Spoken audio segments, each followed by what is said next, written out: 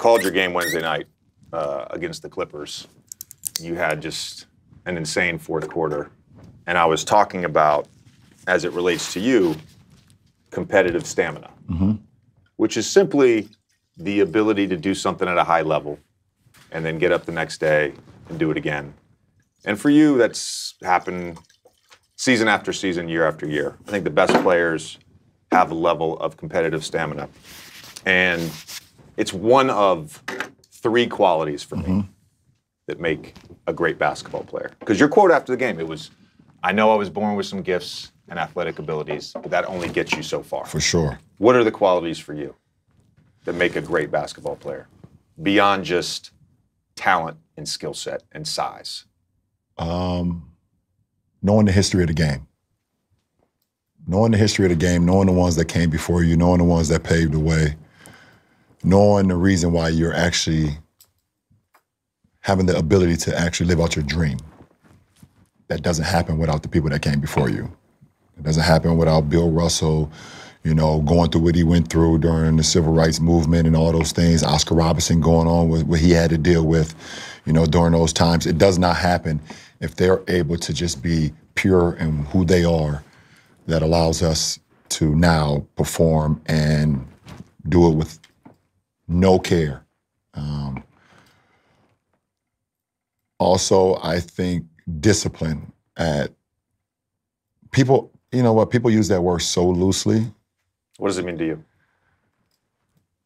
You have to have the ability, when it comes to discipline, it's like you have to sacrifice loved ones. You have to sacrifice loved ones for a long period of time if you want to be great.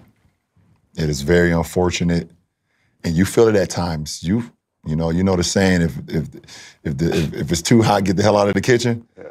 Sometimes you just gotta get out of the kitchen because it gets hot. But you have to have a discipline. Sometimes you have to sacrifice loved ones in order to be great because they don't understand.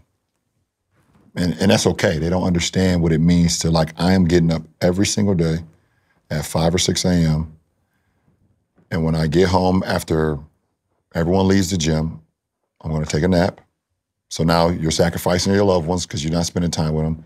And when I wake up, I'm probably going to train again. And then I'm going to have dinner. And then I'm going to bed. And I'm going to do that every single day for a long period of time. Yeah. That's sacrificing and discipline. You know, and for me, I was 18 when I came into the league.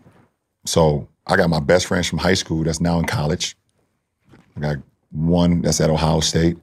I got two that's at the University of Akron. I have another one that's at a school in West Virginia, Fairmount State. And they're calling me, telling me, hey, bro, you gotta come down to these parties. You're not going to college. You're never going to be in college. And I couldn't do it. Couldn't do it. I look back on it now. I wish I would have done a few of them. I'm not going to lie. I'm not going to lie. I wish I did. But then the third thing, JJ asked,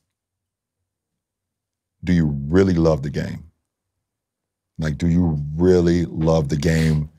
And I'm not just talking about like wins and losses. Do you really love the process of the game and everything that happens before the referee does like this? That's the easy part. You know this.